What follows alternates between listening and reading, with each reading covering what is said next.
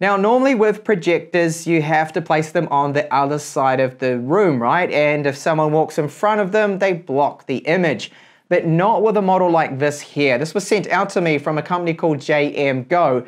It is their O1 model here. Now, this is an ultra short throw projector. And that means that you can place it up very close to a wall. And only 10 inches will then allow us to project up to 100 inches. And then, of course, you don't have to worry about people walking in front of the projection. You can even sit in front of the image and you're not going to be blocking it like you would a standard normal projector. The good thing about this is you don't need, of course, a huge room to be able to take advantage of that really large screen size. So this is the O1 model, one of two. There will be the O1 Pro. This is the lower end model. It's going to be for sale on Indiegogo. And they've sent it out to me to review here, this unit. So it does have an LED projector within this. It's full HD, the resolution. It can handle 4K, but it will scale the 4K down to 1080p, of course. And the maximum output of this one is 800 ANSI lumens. Inside the box, you will find our power supply. We have a quick start guide and the remote here. So it's similar to an Android TV remote, the layout of it. So this is the directional pad here.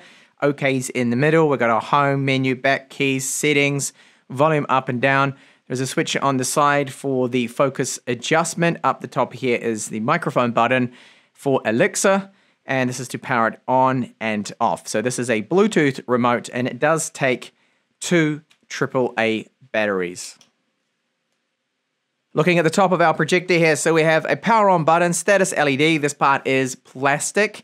Glass over where the projector is. The lens is behind that, of course. So this one is LED, 1080p, and it does have 800 ANSI lumens. Now, right here is a camera for the autofocus. It has keystone correction too as well with this auto keystone correction, and some other sensors to either side of this. So this part here at the back, that's made out of alloy, has a matte paint job to it. And overall, the build quality is good of this projector.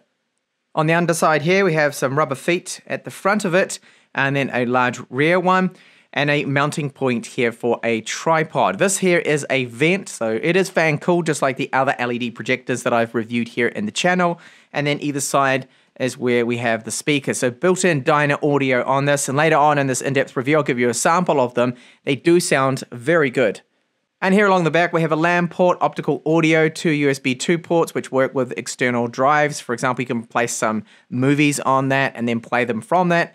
And we've got HDMI, which supports ARC here, and another HDMI. Now, those ports there do support actually 4K, but it then, of course, scales down to 1080p. Both the left and right is where you'll find the grill here, and inside are those Dynaudio tuned speakers. Now, this is one of my favorite things about this particular projector is the ultra short throw ratio. So I have it just 40 centimeters away from the wall here, and it projects out about an approximate 100-inch image, which is excellent. So you don't have to worry about people walking in front of the projector either, and you don't need a large room. You just really need a blank wall, and then you can project the image onto it.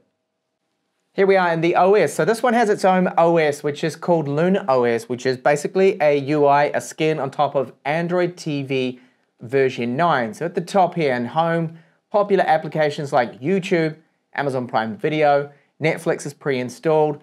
You can see down here Spotify, Facebook, BBC News, various different apps. There's a lot of things that are on this. They have their own app store with this particular projector, but they don't have Google App Store, okay? So Google Play Store isn't on this particular projector at the moment and the time of this video. So if you go right up to the top, we've got different categories there. So applications, video, music, and our settings, which I will jump into now just to have a look at a few things. So it is powered by a quad core from MediaTek with the Mali G52 for its graphics, and performance-wise, it doesn't seem to be laggy. It seems quite quick, and the minimum that we need really to be running Android TV. So it does have a 16GB ROM and 3GB of memory, which is sufficient enough for Android TV. So here we can select our networks. It's pretty self-explanatory there. Bluetooth support, of course. The source, so HDMI, HDMI 2, color range. Your startup source is a very handy setting to have. So using this, you can select it to always start up with HDMI 1, for example, if you had your Xbox or your PlayStation connected to that. That's what you're going to be using it for. You're able to override that, which is good.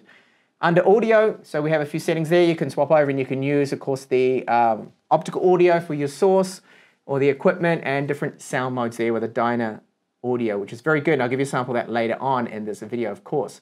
So there are a few settings in here you can see that are still in Chinese. So they haven't translated 100% everything yet, but this is basically a beta firmware that I'm using. Eye protection mode, our brightness, and here we have a blue light filter. So that will later be in English, of course. And this is just an early production unit that they sent out to me to review. So keystone correction there, manual keystone correction, trapezoidal correction, dewarping, and a digital zoom, autofocus, focus calibration, aspect ratio, and the projector mode, of course, you can swap it over. So if you're going to be mounting this from a roof upside down, or you're going to, for example, have it aiming upwards, this is where you can change all of those settings there. Under video, a lot of handy settings. So we don't normally get this with projectors, so many options, and I do like to see this. So noise reduction, game mode for improved latency, the input lag there will be improved with that on. So when I game later, I will definitely be turning that on. Motion compensation, HDR color temperature, so you can adjust that, and wall color calibration options are there too as well, which is good to see. And then just under advanced, fans on automatic.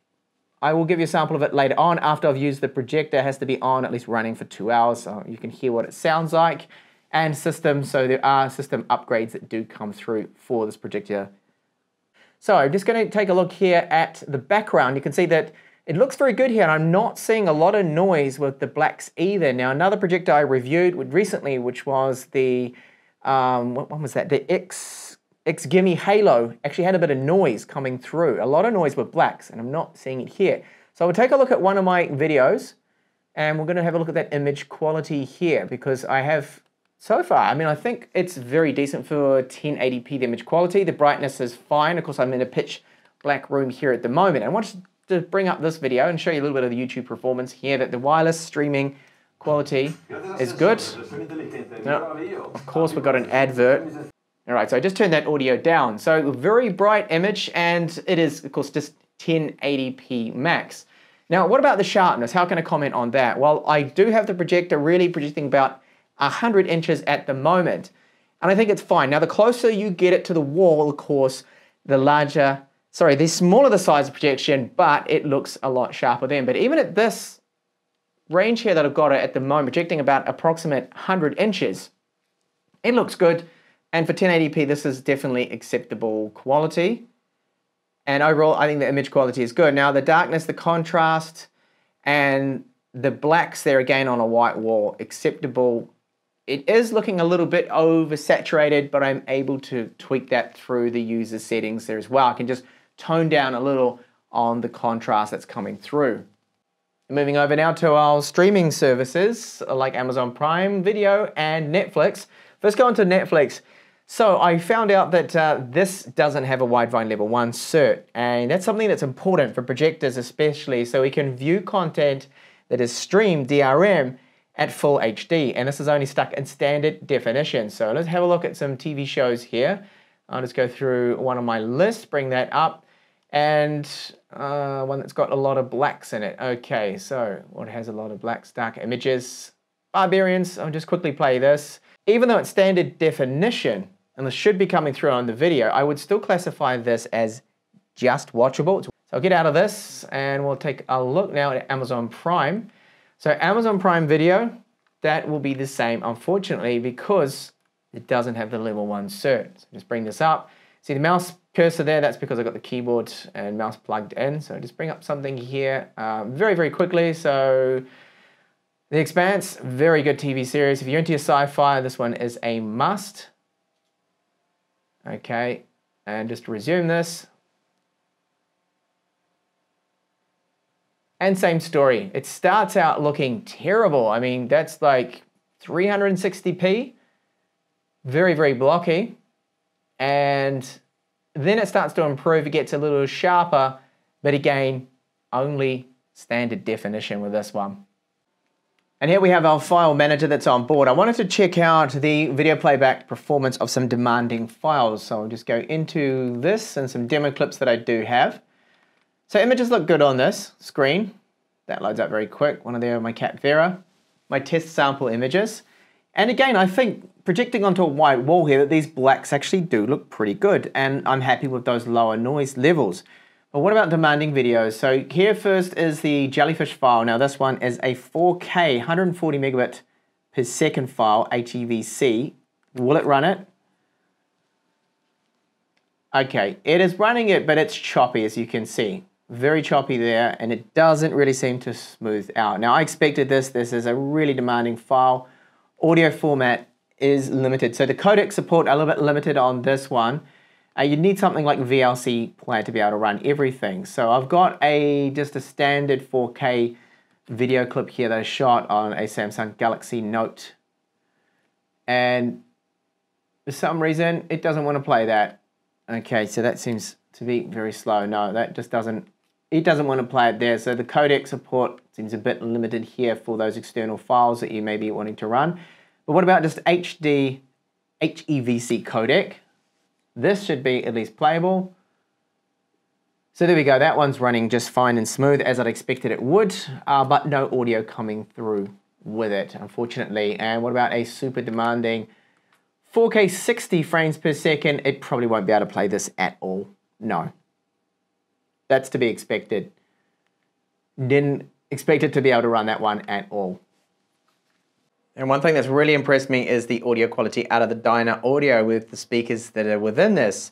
So what I do is play a sample now at 100% volume, and it's powerful, loud audio, but they haven't gone over the top with the tune. It's not way too powerful, the bass, and the trebles aren't over-exaggerated, and mids are good. For inbuilt speakers, I think it sounds excellent and really good volume on it.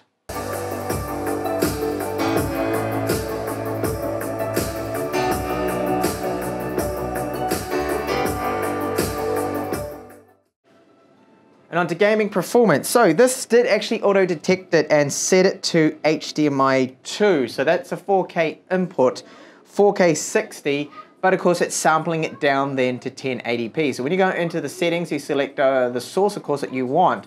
You can override this. So if you want it to run at a native 1080p HDMI 1.4, so 1080p 60 Hertz, then you do that. But I'm gonna test it out here with HDMI 2. I've also enabled just under video, there's the option to set the game mode to improve the input lag. So latency wise, we'll see how it does with this. So just get out of the menu and it's actually looking pretty good. So right now I have my PlayStation 5 with Final Fantasy VII Remake here set to the performance mode. So this is 60 frames per second, 1080p.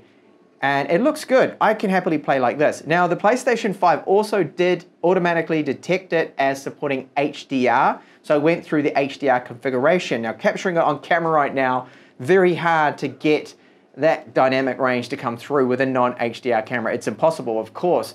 So here it's looking good. And very, very smooth here. Input lag here. Okay, good. I can happily game with this. That's not going to be a problem. Not for a game like this at all. So what about the fan noise? All of these projectors, of course, are actively cooled. They've got a little fan inside to make sure the LEDs and the components are kept cool. So yes, you do hear it.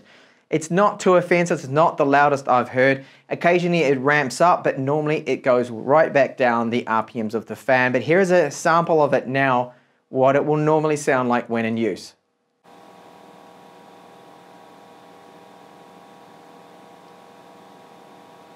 And let's talk a little bit about the pricing now. I see it's listed on Indiegogo, this model, for the early bird pricing of around $700 US. And what do you get for that? As I've demonstrated, we get, I think, good 1080p image quality. It will accept 4K if you wanted to input 4K into it. Of course, downscaling it. And it does run at 60 Hertz. The brightness, 800 ANSI lumens, is looking good. Now, in dark environments, of course, it's going to look its best. On my white wall here, I found the blacks to be decent, and I'm not seeing a lot of noise in blacks like I have seen with other models. For example, like the Xgimi Halo had a lot of noise with the blacks, 1080p projector also. This one is better, the quality coming out of it.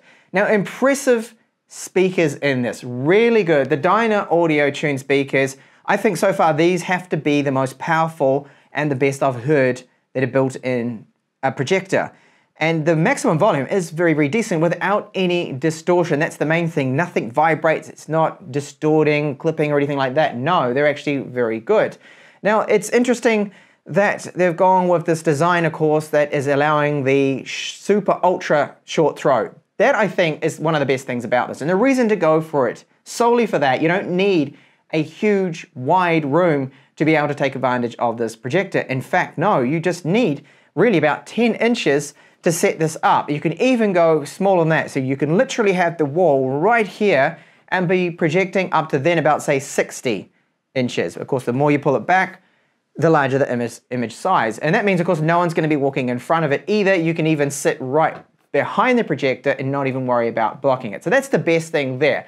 But what about things that I don't like, that need improvements? Okay, as I pointed out, it doesn't have a wide vine level 1 cert. It's level 3. That DRM means that Netflix, Amazon Prime Video, Disney Plus and things will be running in standard definition. So we cannot take advantage of the 1080p projection quality this has. So when you watch something like Netflix that I showed you from a demo, I think it's watchable, but of course it's not great quality, only standard definition. So that needs to be improved. There is, at the time of this video at least, on the what is basically beta firmware that I'm testing on this, a little bit of Chinese that they will be fixing. They've told me that's showing up in the UI, and there is no Google Play Store support so far. So if they can fix those really software related things, I think it's a good projector. I really do like it. Now the fan noise is not that bad at all. The speakers, the image quality, good build quality, and the best part, being able to set this just in front of a wall and still enjoy a really large picture size. So thank you so much for watching my review here of the JMGO 01.